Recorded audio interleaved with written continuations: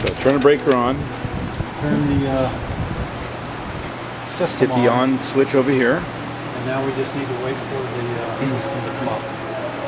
Actually, you know, we can, on this system, we can just turn it all the way on. Just turn it all the way on. You're going to go through the pre-cooling stage. And on a Monday after it's been sitting out, it might take just a few minutes to get up to temperature.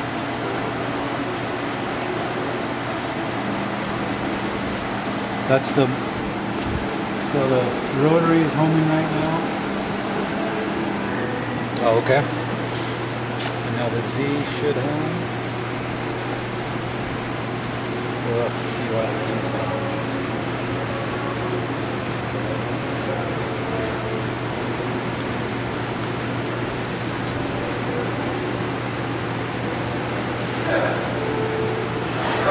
So it actually goes through a pre-cooling and then a preheating stage for just a few minutes.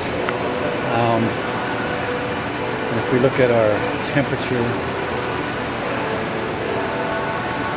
it's got to come down to 25 before it actually will turn the system ready light on. There it goes on. So actually on to 5.4. So now once this is on, Control Alt Delete, Alright. and then the password is the Rofin-HIP. Rofin-HIP.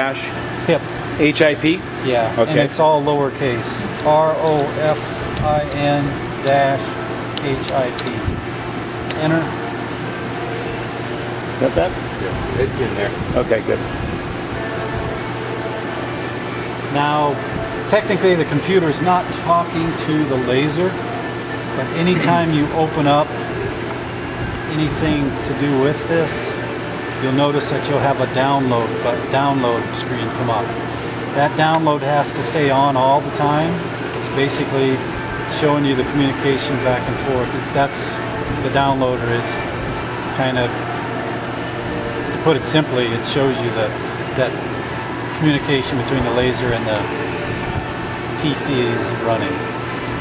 So that is always down there, so don't ever try to close it. Okay. We can go back to our monitor. We can see that everything's up, the door is closed. You can see that everything is working just right. This right here is the LaserCAD software. That's the editor that you're using to create the marks, load up the jobs.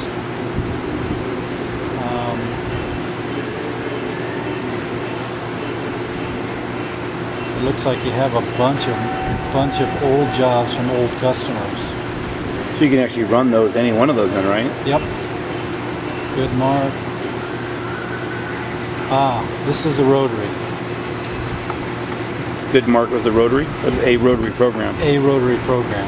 So in order to use the rotary, you have to set up different parameters in the basic settings. You have to tell it the rotary is active and so on and so forth. And then what it does is it basically, obviously you've got the circle and it basically spreads everything out on Right. flat, so you just put everything where you want it to be. A lot of this is well,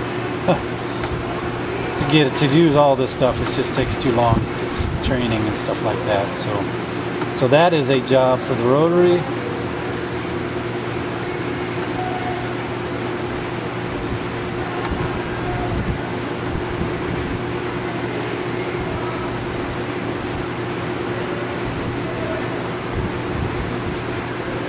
Yeah, you've got a lot of jobs. Test. So this is the flat field mark. It's just got an object on the flat field instead of the rotary, so you can tell that. So go in here and you want to look at that, basic settings. That one's still set up for 00. So that would actually mark probably right on Down this here. Yeah. So if you did that, you'd lose a lot of your power because it's the V is going back out. No. Because your Z height is going to go all the way down. Okay. Yeah. It's just that right now somebody put this extra plate Table? in here. Yeah. Lift table, Because probably for the motor. It's for the for the x-axis. And like we talked about before. So now if we did run this the way the program is now, set it to 0, would this physically drop down and hit this table? No.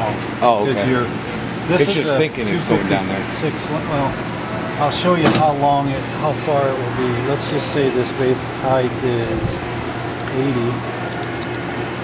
We're going to say okay. We're going to act like we're going to mark.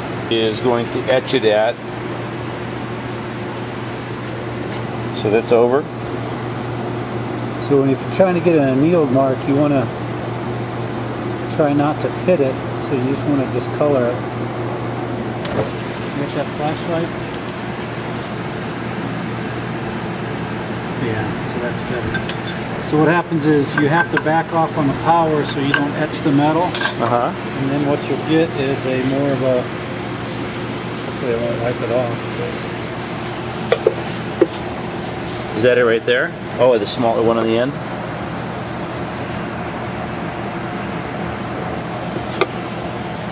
there. Oh yeah, it's hard to see on that. This one right there? Yeah, that one right there. It's on the end. Okay, so it's annealed. So it's really just really marking the edges. Yeah, this might